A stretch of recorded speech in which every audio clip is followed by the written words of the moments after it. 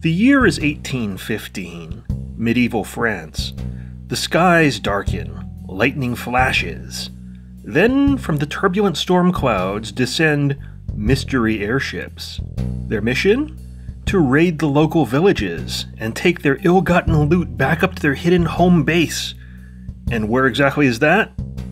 A flying city of weather-controlling witches and sky pirates, of course, because the laws of the land don't apply in the sky.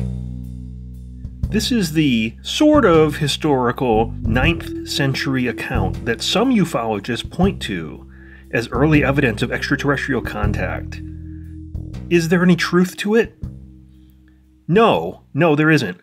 But let's just enjoy the story anyway. This is the history of Magonia the Sky City.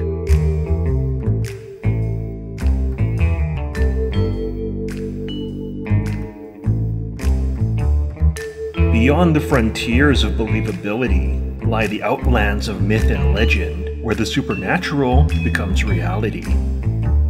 If you can buy this, then join me now.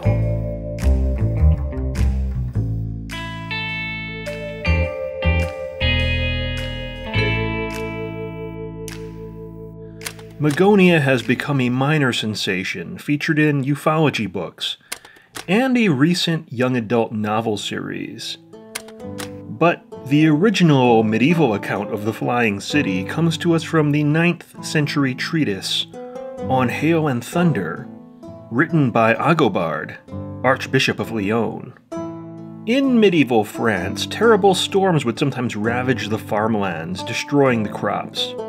It was said that flying ships from Magonia descended from the clouds.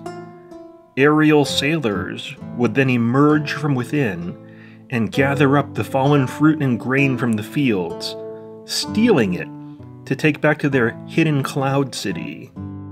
But the plot goes deeper than that. At the time, people believed there were magicians known as the Tempestarii, or storm makers, who had the power to control the weather. The Magonians were in league with these weather wizards and paid them to summon the storms that damaged the crops in the first place. In later versions of the story, Magonia gained the reputation of an immoral city of thieves, of sky pirates. In Agobard's story, the Tempestarii were earth-dwelling magicians, part of a long tradition of people who used witchcraft to control the weather. It was said that the farmers would pay the Tempestarii tribute in the form of a portion of their crops to keep the storms away. However, if a storm nonetheless did strike, the angry villagers might murder the wizard in retaliation. In the 19th century, Charles Godfrey Leland offers a different version of the legend. For there is in the sky another world made by wizards and witches who, when they died, were not admitted to heaven. And so they made a world for themselves, which has a sea in it. And when the weather is dark and clouds fly before the storm, those clouds are boats full of hail, and in them are wizards and witches who throw the hail at one another, and so it falls to earth and does great harm. The Tempestarii lived in Magonia and manufactured hailstones, which were then loaded into the holds of the cloud ships. Sometimes the hailmen of Magonia got creative and shaped hailstones to resemble human heads. For example, Leland recounts a mysterious fall of pebble-sized hailstones in 1395 that bore human faces, both male and female. Agobard of Lyon writes of an incident where 4 people, 3 men and 1 woman, were captured by an angry mob of villagers, accused of being evil Magonians who fell from their skyship. Now, embellishments made by ancient alien theorists would have you believe that these 4 prisoners were Martians or Greys. But that's not what Agobard wrote. He writes that he saved the hostages because they weren't really from Magonia. They were just victims of panic and paranoia. So let's look at the actual writings of Agobard of Lyon. the original and only medieval source for the information on Magonia. Here's what he wrote, translated from the Latin. "We have seen and heard of many people overcome with such foolishness, made crazy by so much stupidity, that they believe and say that there is a certain region which is called Magonia, from which ships come in the clouds. Among those so blinded with profound stupidity that they believe these things could happen." Okay, I should pause for a moment and point out that this is the primary and only source for Magonia, and it's telling us that we'd have to be stupid idiots to believe in it.